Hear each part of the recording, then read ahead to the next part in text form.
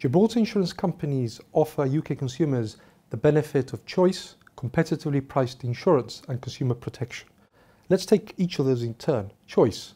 The increased number of Gibraltar insurance companies operating in the UK means that UK consumers have increased choice. This means greater competition in the UK market and therefore helps to keep prices down. Competitively priced insurance.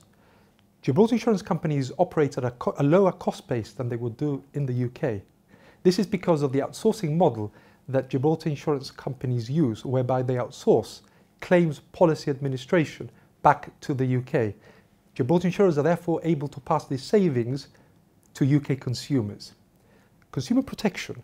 Gibraltar insurers offer the same level of consumer protection as they do in the UK. For example, the Financial Services Compensation Scheme applies equally in Gibraltar. So therefore, this combination of choice, competitively priced insurance and consumer protection is good for the UK, it's good for Gibraltar, and it's good for UK consumers. And in addition, Gibraltar insurance companies have been able to create thousands of jobs in the UK.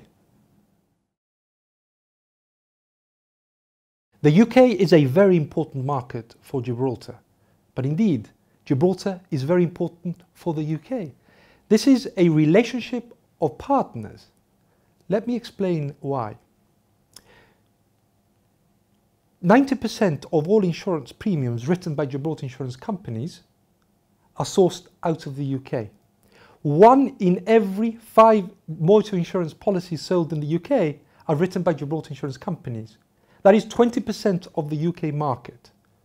Therefore, Gibraltar insurance companies provide capacity to the UK market, they help create competition, and also help to keep prices down. In addition, Gibraltar insurance companies have helped to create thousands of jobs in the UK. This relationship, this partnership relationship between the UK and Gibraltar will even become more important as a result of Brexit, with each side playing on its strengths. And let me give you an example. Over the last few years, a number of Maltese insurance companies that write business in the UK have redomiciled to Gibraltar. As a result of Brexit, Maltese companies doing business in the UK will not be able to continue that business post-Brexit and any transitional arrangements which the UK will provide. We, Gibraltar, have been able to license these companies in record time.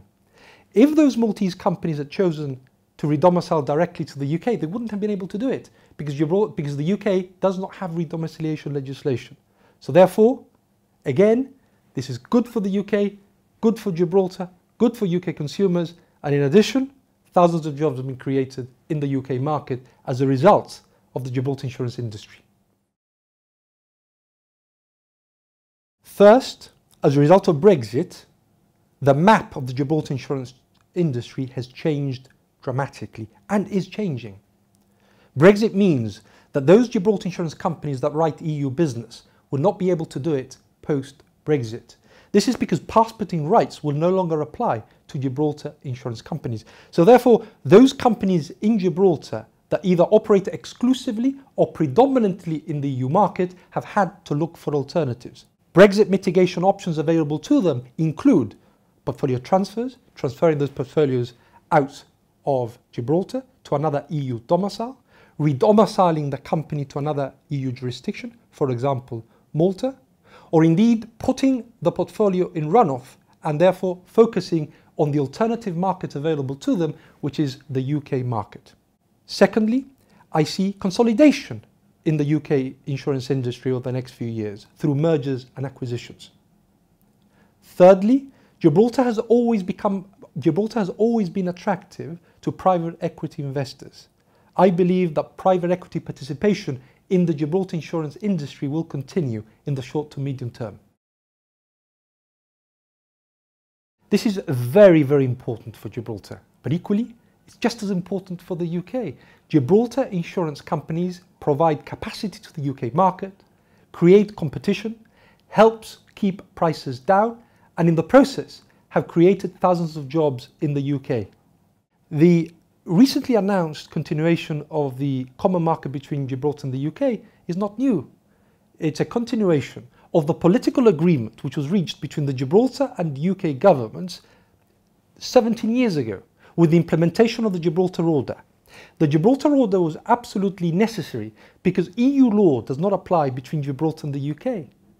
Gibraltar and the UK are not separate member states. Gibraltar is part of the same member states as the UK.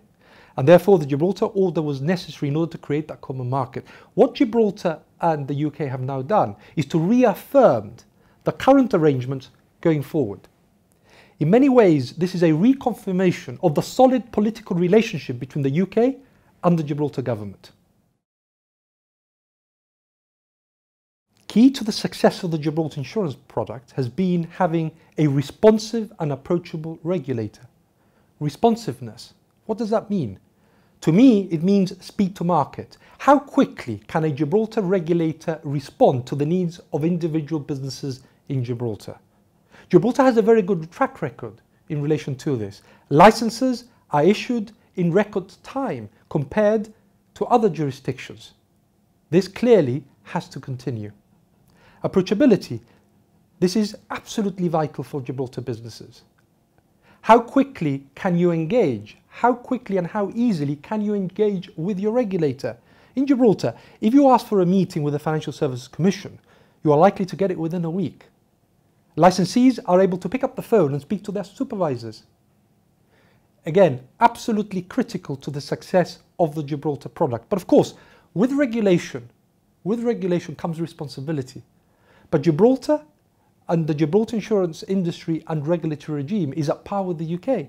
This is because the underlying legislation is exactly the same. It's sourced from the Solvency II regulations.